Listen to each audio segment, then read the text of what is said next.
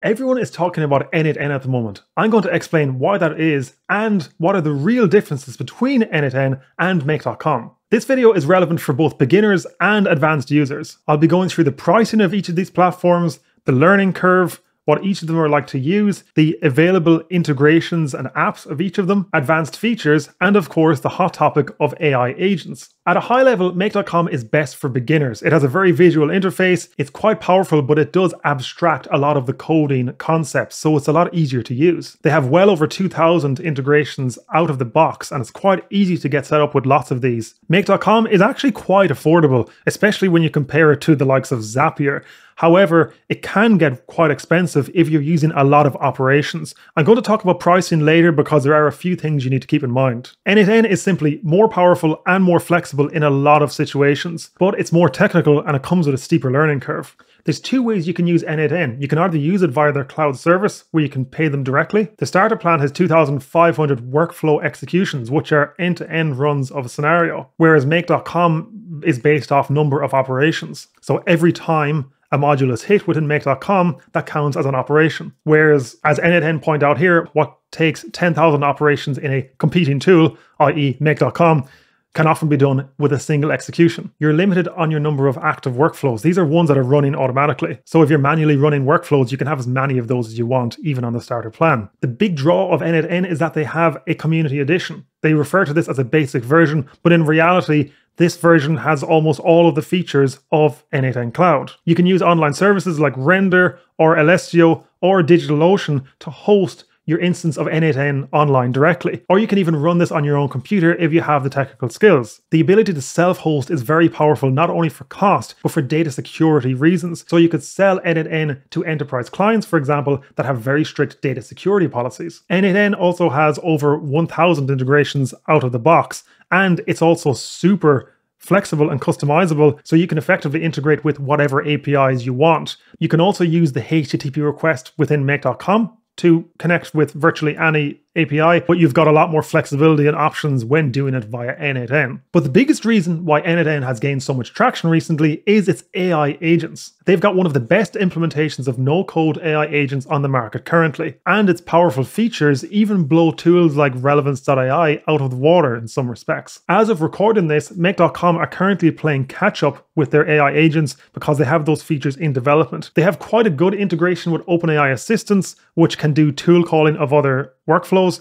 So check out the link in the description if you want to have a look at that in more detail. But overall, it's not as capable as the N8N equivalent. Overall, Make.com is a lot easier to use. I have this blogging system workflow in both Make.com and N8N. For the most part, they do the same thing, and both of these blueprints are available within our community. Even the user interface of Make.com is just so much easier to explain than when you're going through it within N8N. Not only that, Make.com also tries its best to abstract technical concepts where possible. For example, if you're selecting an Airtable base, for example, you can drag and drop that in and you see it in a box like so. It's trying to wrap that in its own little UI element. Once you start with N8N, you are effectively jumping straight into using JavaScript within your automations. For example, this JSON variable is a reference to the data from the previous node.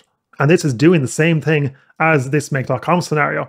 So even a pretty basic thing like that just turns out to be more complicated in N8N. But within N8N, you have the power of JavaScript, and you could create much more complicated expressions generated by ChatGPT, for example, and dump it straight into the text box as you see it here. This is a relatively basic example, but you could go very far with this concept. Since Make are trying to keep things relatively simple, they're missing advanced features that are present within N8N. For example, within N8N, you can have a scenario that has multiple input triggers. In this example, we have a blogging workflow, but you could trigger this on a schedule, as you see here. You could trigger it from Airtable via this webhook, or you could trigger it via an AI agent using this AI agent workflow. N8N also has a key feature which allows you to converge workflows together. In one of our other versions of this blogging blueprint, you can optionally run this Perplexity Researcher. There are a lot of times where you might want to only run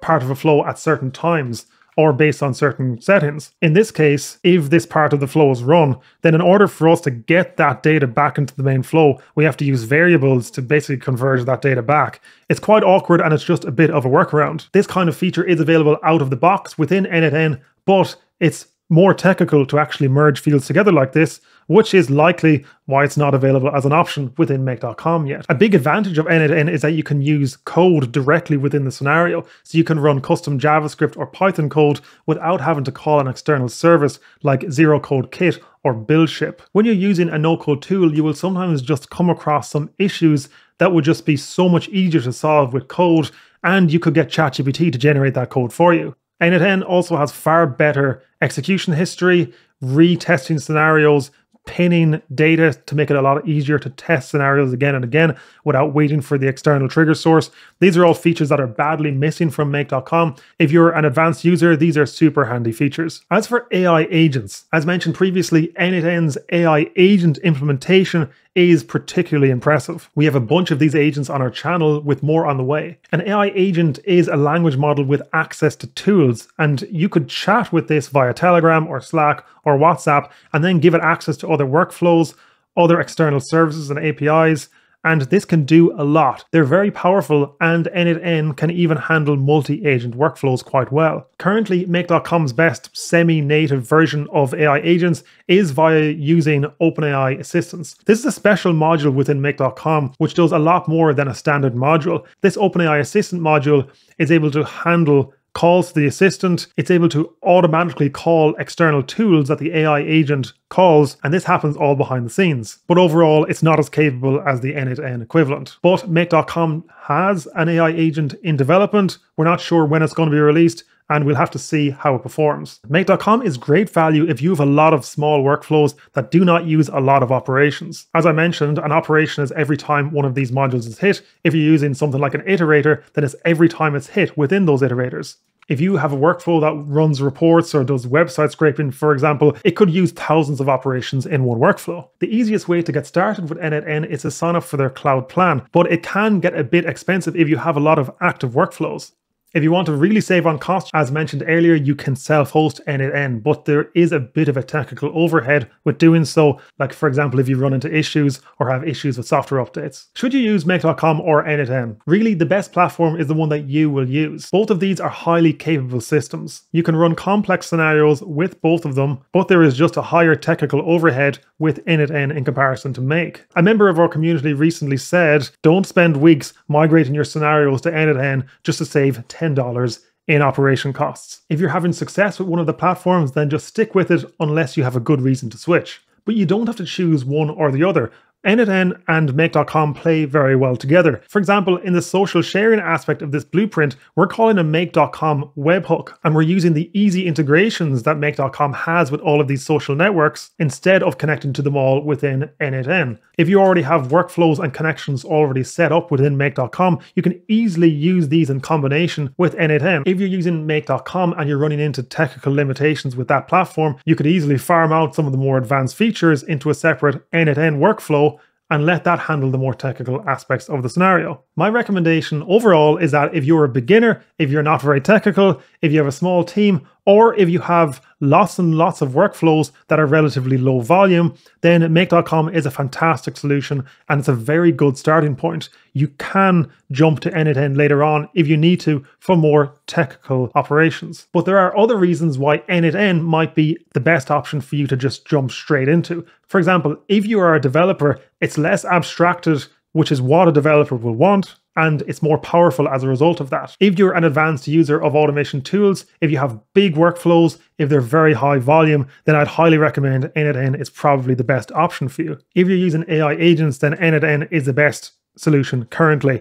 They even have this internal chat window which you could embed externally on a website, for example. If you want to really save on cost, or if you have to be really tight on data security, such as if you're selling to enterprise clients, then self-hosting N8N is just simply the way to go. Which automation platform are you currently using? Let us know in the comment section below. And if you want to get way ahead in your AI automation journey, then check out the link in the description to our community, where you'll get access to all of our automation templates and AI agents. You can use our agent tools and triggers as building blocks to really quickly create powerful AI agents. We have all these courses and more on the way, And if you want support, you can talk to us directly via our live workshops and through our active discussion boards.